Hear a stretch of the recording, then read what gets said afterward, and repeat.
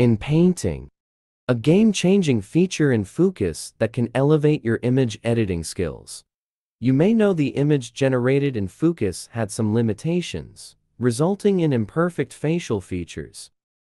However, today we'll discover how to overcome these flaws. Unlike my other videos, I'll be taking a non-linear approach here. I'll intentionally make mistakes to demonstrate the optimal use cases for inpainting, as well as when it's best to avoid it. By doing so, you'll gain a deeper understanding of which specific aspects of inpainting are most crucial in different situations. I've opened Fooocus and selected the Input Image checkbox. Next, I'll navigate to the Inpaint or Outpaint tab, which brings up a large upload box. Let's write a prompt: woman in a park, front-facing. My intention is to create an unflattering image of a woman, which will allow me to demonstrate the impressive capabilities of the algorithm. Although Fooocus technology has already produced a surprisingly good image, I want to create a less than ideal result, so I'll make some adjustments. To achieve this, I'll remove the style settings and alter the aspect ratio, preventing Fooocus from applying its usual enhancements. Looks like I need to modify the prompt. Let's add a few words like walking in park, shot from distance, black pants to keep the object in center.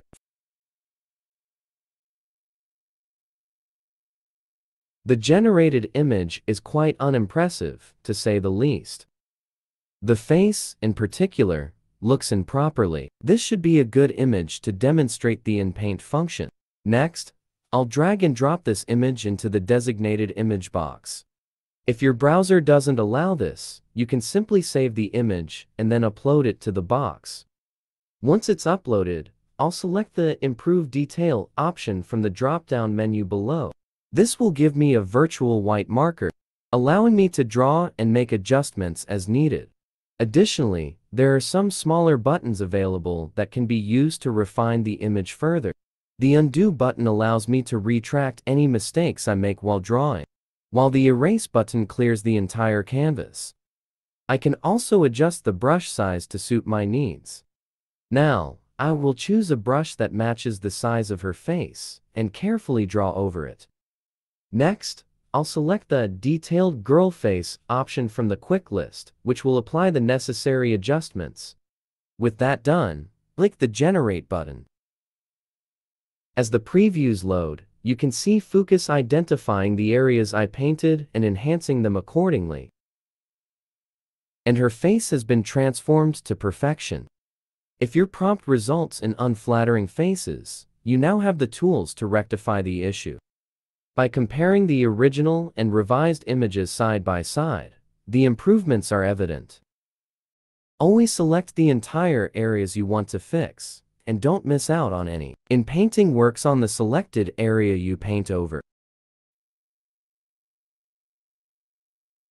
Next, I will write a prompt for an image of a woman in the gym, black shorts, drinking water.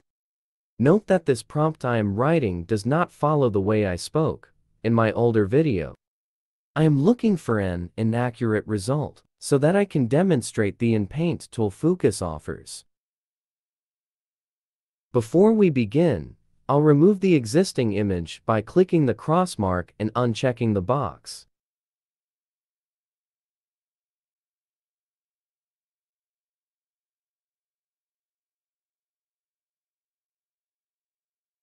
As you can see, the resulting image has a woman with distorted hands.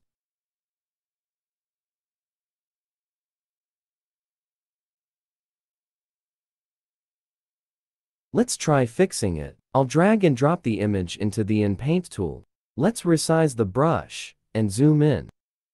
Using Ctrl+ key on Windows or Command+ key on Mac, I'll draw over it.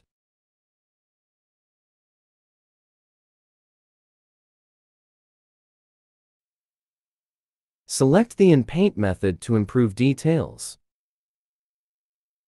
and adjust the prompt to detailed hand. But will this approach succeed? Let's find out. Well, nothing much happened. This is due to the bottle. Let's try removing it. The lesson here is that you must eliminate any obstacles before proceeding with inpainting. Because we need to remove the object, I will select Modify Content. I'll remove the original image. Drag and drop the current one, and then select the object I want to eliminate. Now, what should our prompt be? If we want to remove this object, should we leave the prompt blank? Unfortunately, the AI won't recognize it that way. The culprit could be the first prompt we provided earlier. Let's try again, this time removing it.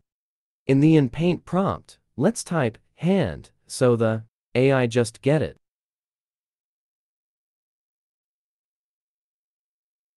However, after generating, we still don't get what we want. Instead, this reminds me of the eye from Lord of the Rings.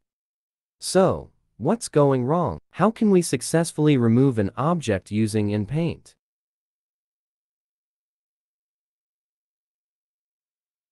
I'll try selecting the entire hand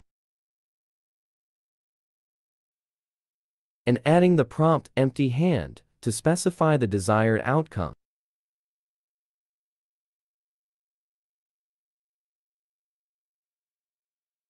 It's a success. The bottle is gone, although she now is missing a finger.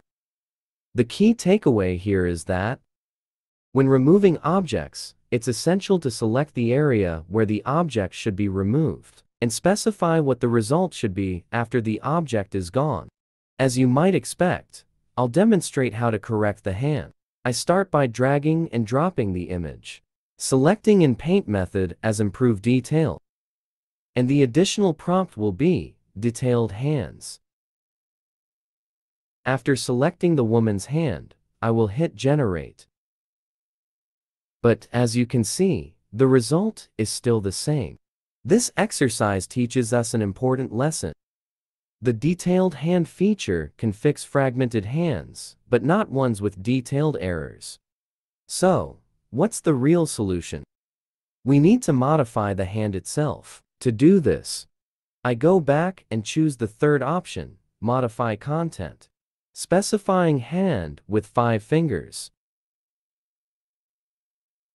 and adding for fingers to the negative prompt. This negative prompt acts as a safeguard, preventing unwanted features from appearing in the artwork.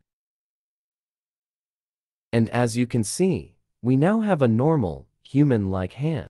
The key takeaway is that it's essential to choose Modify Content option, which allows for more precise control, rather than relying on the Improve Detail option.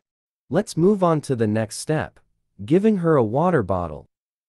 Bringing the new image into Inpaint. I will keep the method same as Modify Content because we want to add an object. Changing the prompt to water bottle in hand. I will select the hand and hit Generate for the result.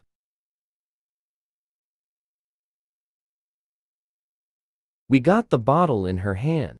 Specifying details about the bottle should make it perfect. As I mentioned earlier, I've taken a trial and error approach to demonstrate when and how to use Inpainting, as well as which situations require specific Inpainting tools.